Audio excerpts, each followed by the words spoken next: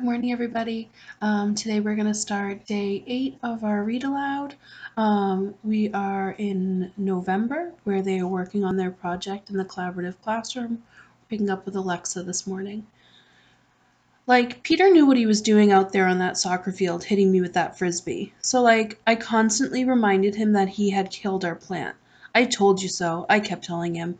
Yesterday he told me to stop annoying him. Peter's always picking on me. I bet it's because he likes me. Like, all the boys think I'm pretty. They think my fancy clothes and sparkly lip gloss. They sure don't look at Danielle. She got so upset with me. She's never yelled at me before. Must be she's getting braver as she gets fatter. I'll have to fix things with her again. I do like going to the collaborative classroom. I don't have to worry about things down there. The kids in that room love you no matter what. It's nice. Teach had a good idea with that one. Joey likes my feather boas. I always wear them to his class so he can see them. I think I'm going to ask if I can put some lip gloss on Emily. I think maybe she'll like it. Every girl should try some lip gloss. December. Peter. Last month, Mr. T told us we had to read some stupid book and go spend time with the retards. That was what I thought at first, anyways. That was what I had always thought. The collaborative classroom was where the retards went to school. I guess it was James who made me change my mind. I mean, the Summer of Swans was okay, sort of, but the collaborative classroom wasn't what I thought at all. The kids were actually pretty cool, especially James. If something spilled on the floor or if there was a bunch of objects spread out on the table, he could tell you how many there were just by looking at them. I mean, he could tell you immediately. No counting required. No matter how many there were, 312 forks or 813 Legos, he always got it right. And James was kind of cool to hang out with. He gave me low fives, not high fives, because eye contact was tough for him.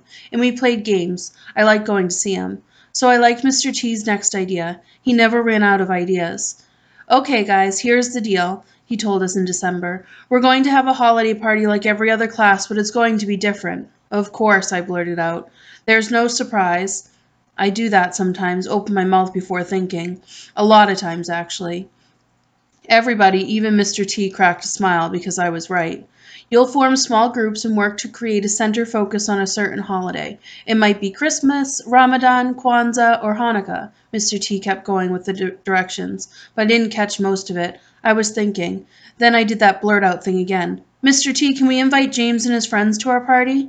Everyone was quiet and looked at me. Then Jessica said, "That's a great idea," and the rest of the class agreed. Mr. T had a smile stretched across his face. He just nodded, and I thought I saw him wipe at his eyes. I don't know why, but he did that, though. Jessica. Act 4, Scene 1. I chose Ramadan as my holiday. I wanted to research something I knew very little about. I ended up in a group with Anna, Danielle, Jeffrey, and Alexa.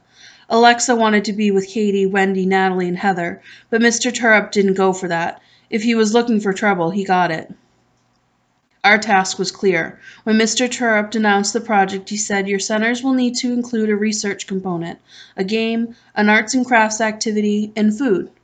Your center will need to operate all by itself because you'll be visiting the other centers when people come to visit yours."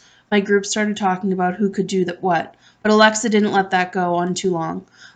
You need to do the research, Jessica, because, you're the smartest. Anna's too stupid to read that stuff. Anna stared at the floor. She used to do a lot of that, but not as much these days. It wasn't just her head that went down this time. Her entire body sagged after Alexa's nasty comment.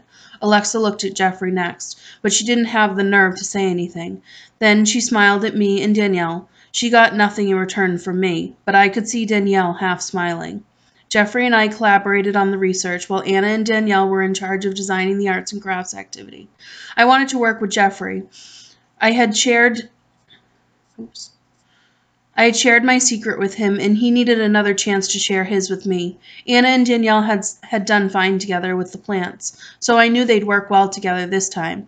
Plus, I hoped Danielle would become friends with Anna despite her grandmother's warnings. Alexa named herself as our group manager. According to her, she was responsible for overseeing all of our work, or as she liked to put it, I'll just watch and make sure everybody is doing what they're supposed to do.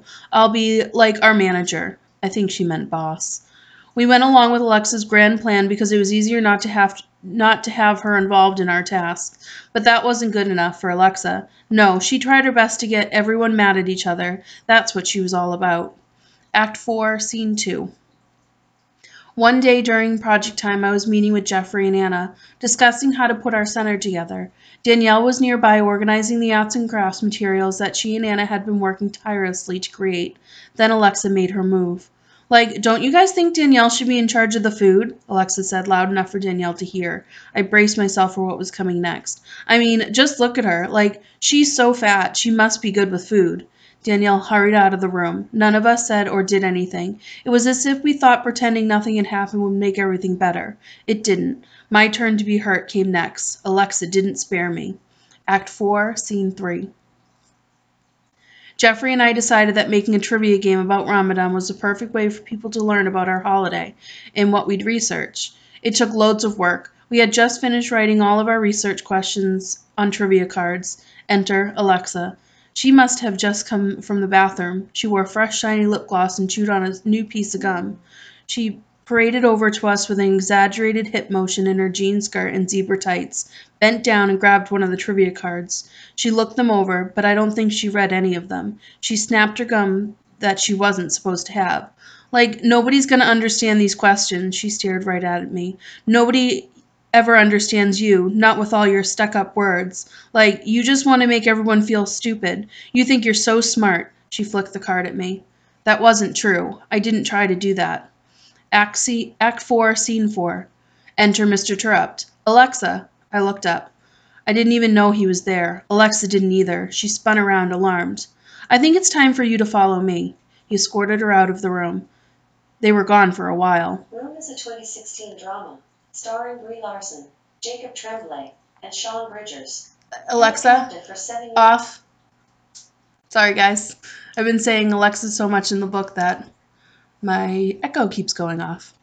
Okay, so Act 4, Scene 4, Mr. Terupt just took Alexa out of the room. Act 4, Scene 5, enter Mr. Terupt without Alexa. Where was she? I need to talk to the four of you now, he said, looking at Jeffrey, Danielle, Anna, and me. We sat down in our project area. I've watched Alexa be unpleasant to all of you. I hoped that one of you was going to stand up to her and tell her to stop. You didn't. I looked down. I knew I should have done something. I wasn't strong like the friends in my books. If you let people get away with being mean, they're going to keep being mean. You need to stick up for each other. Even Alexa isn't tough enough to make fun of you. Not if all four of you stick together. I could feel Mr. Terupt's eyes on me. He leaned forward, trying to peer up into my face. He tried to make eye contact with each of us. We all stared at the floor. You should be disappointed, he said. You should stand by each other. That's what being friends is all about. Still, we sat quiet. Anna wiped her eyes. So did Danielle. Don't sit and pout, Mr. Terupt said. That won't help anything. You need to keep working. Learn from this and don't make the same mistake again. Exit Mr. Terupt. Act 4, Scene 6. What was Jeffrey thinking, I wondered. What were Danielle and Anna feeling? I'm never talking to Alexa again, Danielle said. Me neither, Anna added. That's no better, I said. We don't have to be friends with her, but we can't shut her out. We have to be bigger people. I looked down again. I felt as disappointed in myself as Mr. Terupt did in all of us. I wasn't brave enough. Luke.